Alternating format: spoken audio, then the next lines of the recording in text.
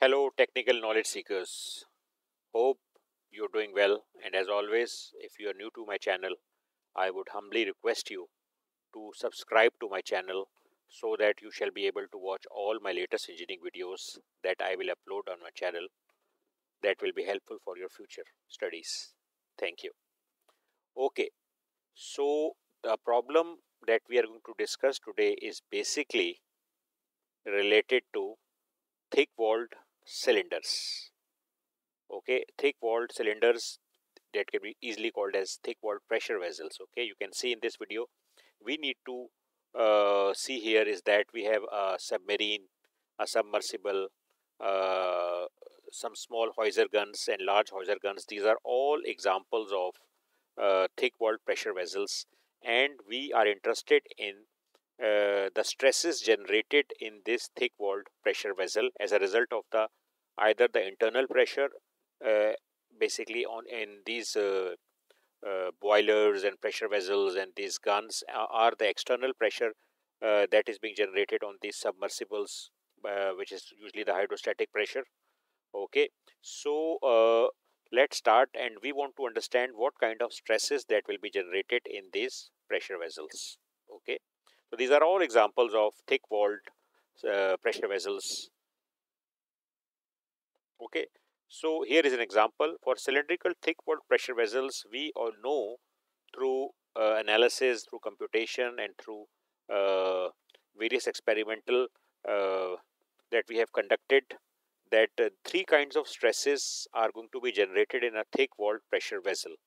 Okay, so the most important one is basically the axial stress. Longitudinal stress or the axial stress, which is basically acted along the axis of the pressure vessel, the thick walled pressure vessel. Then another very important stress, which is called as the circumferential or hoop stress, that basically generated along the circumference of the thick walled pressure vessel. And the third type of very important stress that is being generated in the thick walled pressure vessel is the radial stress. Okay, so these are the three stresses that we are usually being interested. Okay, so in thin walled pressure vessels, we assume that the stress across the thickness of the pressure vessel is constant, that is the radial stress. But in the thick walled pressure vessel, basically we will assume that this radial stress is not constant, but it will vary along the thickness of the pressure vessel. And also we must remember that this circumferential or hoop stress will also vary along the thickness of the pressure vessel. But one thing that will basically be a constant is basically the axial stress. Remember, it will have some magnitude, but it will always be constant along the axis of the pressure vessel. Okay? By pressure vessel, I mean the thick walled pressure vessel. Okay. So, thick cylindrical shells are subjected to an internal pressure, and if you look at it, we have the following equations that are being mostly used to calculate the stresses in the pressure vessel. The most important one, and the one who has firstly calculated the stresses in these pressure vessels, is Lame. He was a mathematician. In 1833, he basically firstly calculated these stresses in thick walled pressure vessel. Then there is Bernoulli's equations, there are Clavarino's equations and Barlow's equations. But our emphasis will always be on the Lame's equation. Okay, so let us study the nomenclature of how these stresses are basically being evolved and how they basically propagate and how they dissipate. Okay, so if you look at it, this is our thick walled pressure vessel. Okay, and if you look at it, this is the center point. This is the center point, and from this center point the outer radius is r naught, and again if you look at it, the inner radius from the center point is ri, and along this ri and r naught we have taken an arbitrary radius which is called as x. Okay, this is called x. Okay, so this arbitrary radius uh, x will always lie somewhere between r naught and ri. It can be lying anywhere between r naught and ri. So you must remember this. And the thickness, this is the inner radius, this is the outer radius, so the thickness is t. Okay, so this is a thick cylindrical shell. Now if we look for the hoop stress or the tangential stress, we will see that this is our again our center point. We will see that the tangential or hoop stress will be maximum at Ri, and as we go along the thickness to the point Ro, to the outer radius Ro, it will have some minimum value. It will have some minimum value, and its maximum value will be at x equals to Ri. This is very important point. But remember, in case of tangential stress, this sigma t is not zero. It will have some minimum value in magnitude. Now, when we go for the radial stress distribution, again, this is our central point. Okay, we will see that the radial stress will be maximum at x equals to Ri, but as you proceed along the thickness, it will have a value sigma r minimum exactly equal to 0. Okay, so this is the difference between the tangential or hoop stress and the radial stress. Okay, you must remember this distance, this important point. Okay, so and again, this is the sigma r max, as they are telling you. This is sigma r min. This is going to be sigma t min, and if you look at it, this is sigma t max. Okay, so this is the stress profile for the thick cylindrical shell subjected to an internal pressure. Okay. Now the Lame's equations for that have been generated by Lame are this. Okay. Okay. You must understand the nomenclature, as it is very simple. The nomenclature tells us that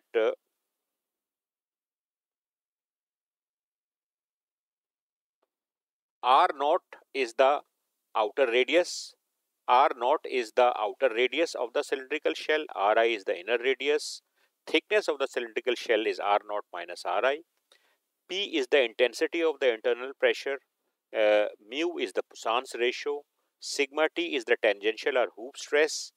And sigma R is the radial stress. This nomenclature you must know in order to understand it clearly.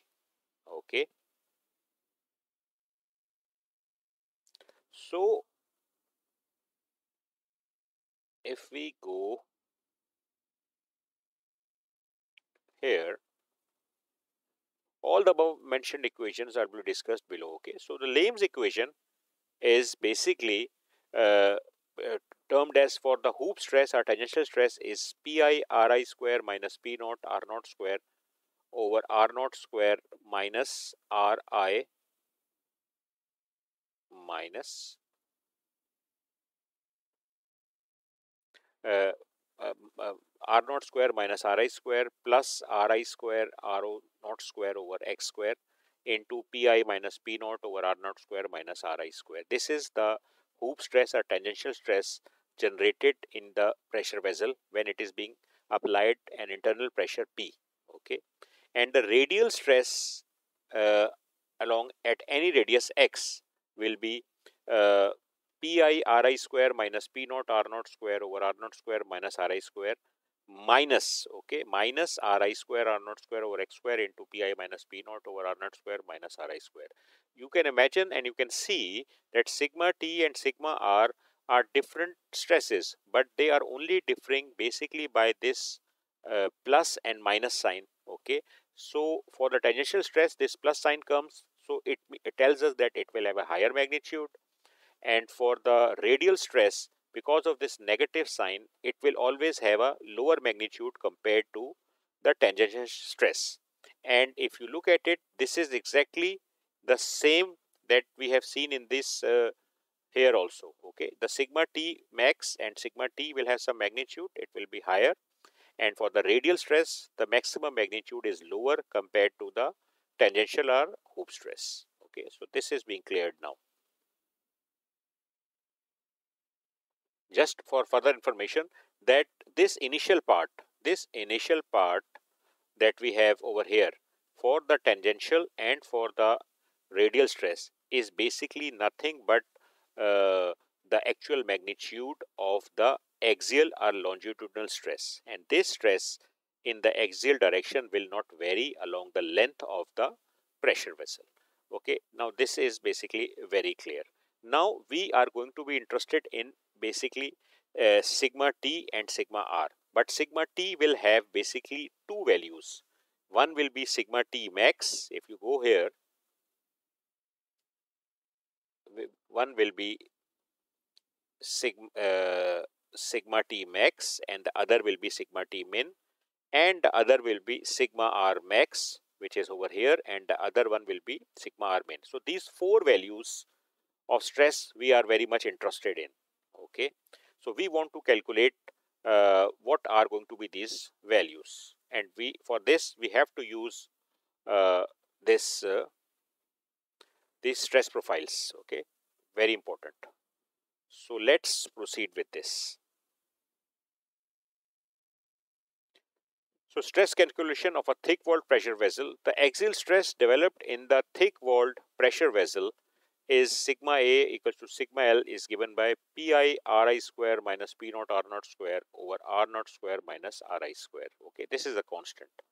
Now let's proceed with the tangential stress developed in the pressure vessel. Okay, we already know that the tangential stress developed will be pi Ri square minus P naught R naught square over R naught square minus Ri square plus, because it is tangential, Ri square into R naught square over x square into pi minus P naught over R naught square minus Ri square. Let's call this equation as alpha. Okay. Now for the pressure vessel, if let's see for the tangential stress at the boundary condition P naught equals to 0, which is the outside pressure. Okay. So if in this equation alpha, if P naught is equal to 0, then this equation simplifies to sigma t equals to pi Ri square over R naught square minus Ri square plus Ri square R naught square over x square into pi over R naught square minus Ri square, and this P naught and this P naught becomes 0. Okay, and we call this equation as the beta equation. Okay, so we shall proceed further and we say sigma t max at the boundary condition x equals to Ri. Okay, so here if you see using the equation beta, we can say the maximum stress will be maximum when x equals to Ri. Okay, what is x? If you look, this is x. This is anywhere between R naught and Ri, and we put this x equals to Ri. So if you look at it, when we do it here in this equation, we just instead of x naught x square, we will put here uh, Ri square, because why? X equals to Ri. So Ri square is being put over here, and then we basically simplify this equation. If you look at it, we simplify this equation, it comes out to be pi Ri square over R naught square minus Ri square plus pi R naught square over R naught square minus Ri square. Okay, so sigma t max at x equals to Ri comes out to be equals to pi Ri square plus R naught square over R naught square minus Ri square. Okay, so this is one of the stress magnitude for the hoop or tangential stress has been calculated. Okay, now let's go to calculate further the minimum stress, the minimum hoop stress.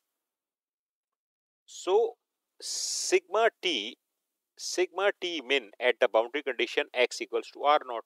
Okay, what is the boundary condition at this point? This point. If you look, this is R naught. So using equation beta, pi Ri square over R naught square minus Ri square plus Ri square into R naught square over x square pi into R naught square minus Ri square. So in this equation, for x, we are going to put R naught. So we have put R naught square over here, and then we simplify the whole equation, and what we get sigma t min equals to, if you look at it, this is pi Ri square over R naught square minus Ri square, and exactly the same with a plus sign. So sigma t min comes out to be equals to 2 pi Ri square into R naught square minus Ri square. Okay. Now we proceed further to calculate the radial stresses developed.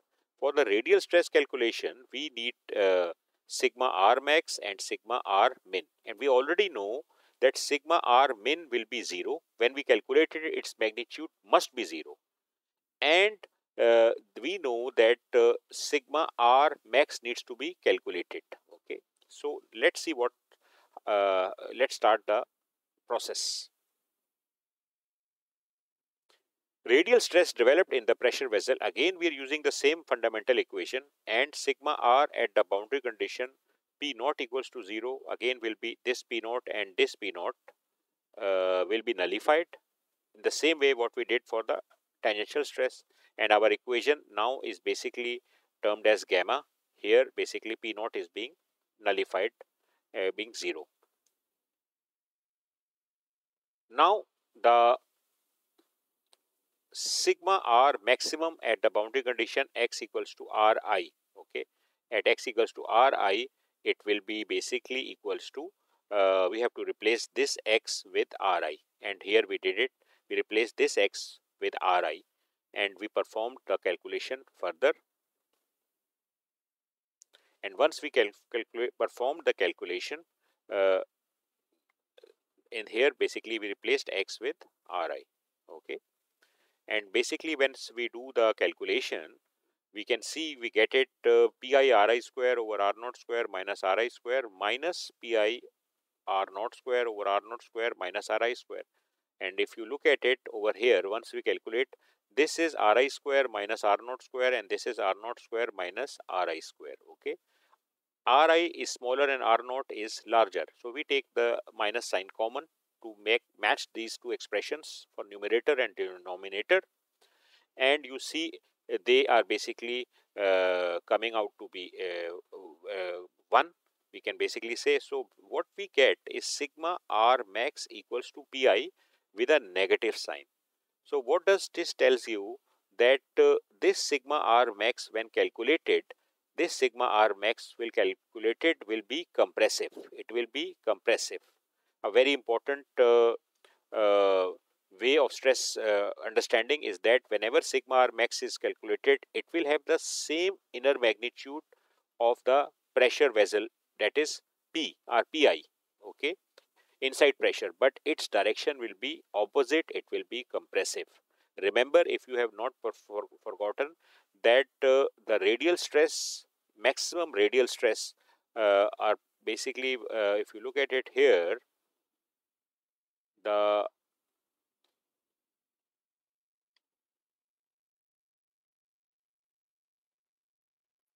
maximum tangential stress when calculated was basically a positive value. It was basically a positive value. This was positive, and you can see from the picture as well. And you can see from the picture as well, the maximum tangential stress. The maximum tangential stress is positive, but the maximum radial stress is compressive. Okay, so this is a very important point that you must not forget, especially when you're performing the numericals. Okay, so sigma r min at the boundary condition x equals to r naught. So sigma r min over here at x equals to r naught. Okay, so again in the main equation that we have done, here we, in place of x square, we will put x equals to r naught, and once we put x equals to r naught and simplify, you can see these two expressions which are exactly the same, with one with positive and the other negative. Sigma r min comes out to be equal to 0. Okay, and then again these are basically the tangential stresses and basically the hoop stresses and the axial stresses.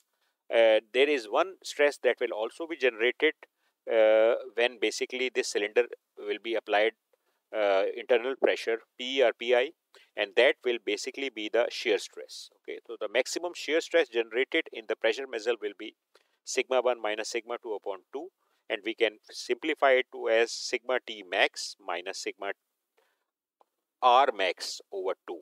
So this is the maximum shear stress that will be generated uh, in the pressure vessel. Okay, so this is how you basically calculate the stresses.